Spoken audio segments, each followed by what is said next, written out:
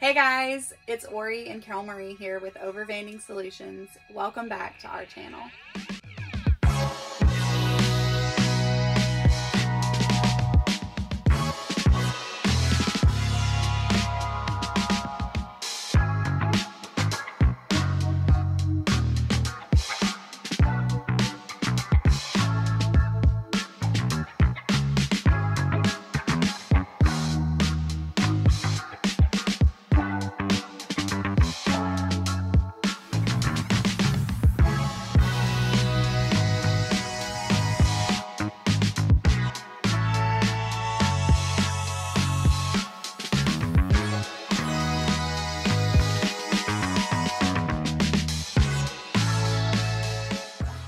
Okay, right off the bat, you guys can tell this is a layout that we have never done before.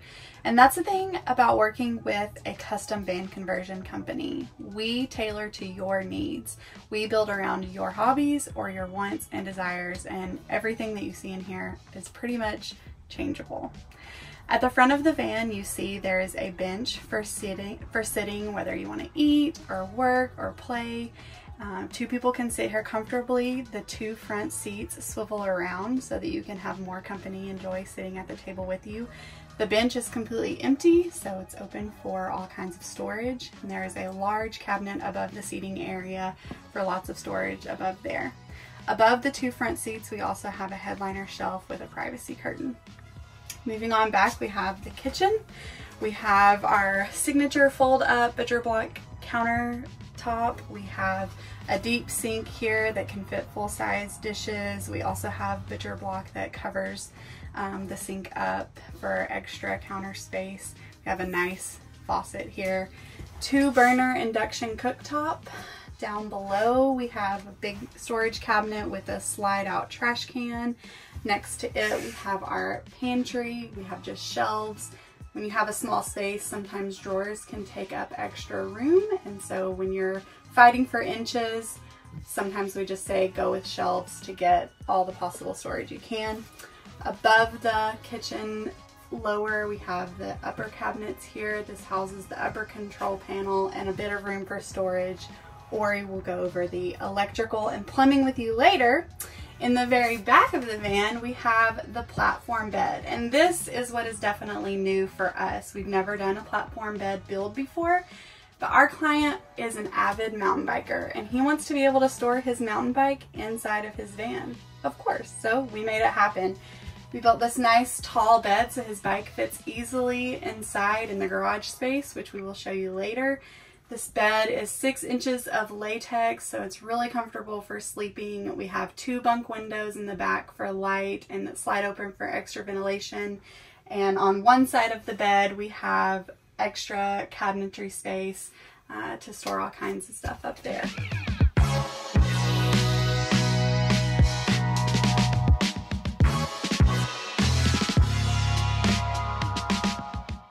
Let's talk about the electrical system. Under the bed here, we have 4 200 amp hour batteries. We have our Victron Multi-Plus 3000 inverter charger. In the garage area, we also have our lower control panel, which kind of connects everything together. Right here, we have our upper control panel, which is kind of the control center of the van. With our upper control panel and lower control panel are offered as kits available on our website. If you're building your van yourself and you want some electrical help, those make it super easy. It's pretty much plug and play. So we'll put a link below if you're interested in those, and reach out if you have any questions. Up here, the control panel, we have an AC breaker panel.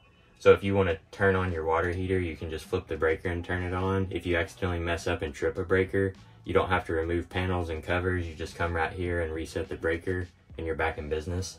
Right here we have the Victron Servo GX Touch 70.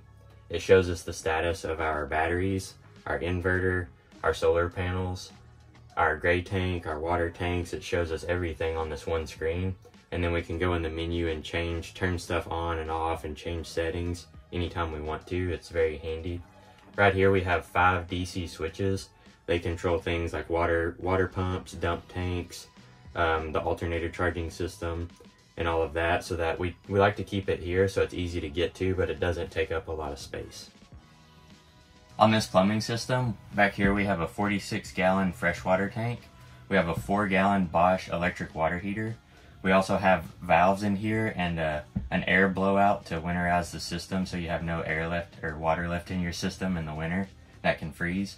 In our plumbing, we use expansion PEX.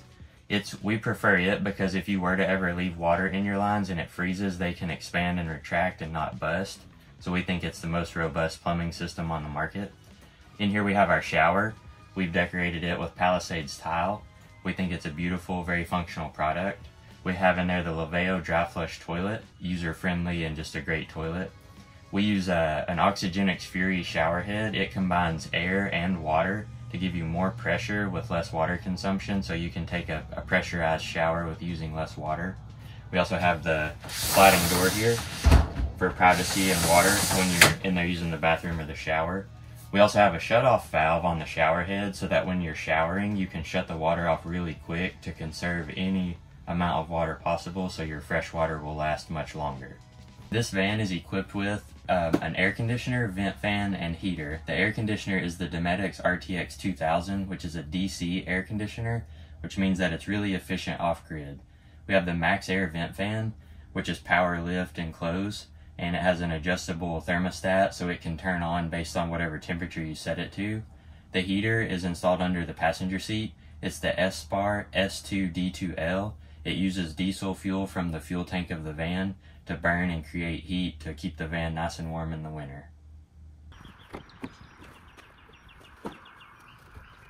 Here we have our garage area. Behind this wall we have the batteries, inverter, water tank, and water heater stored. We have our lower control panel here. We have this nice slide out bike tray to store mountain bikes safely on. We have our awning accessories stored there.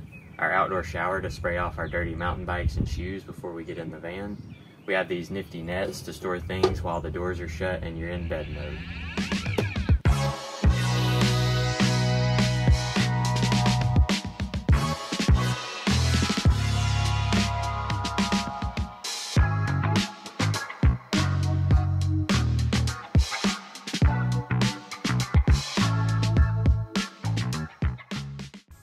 You've probably seen a lot of videos of pretty vans on YouTube and social media.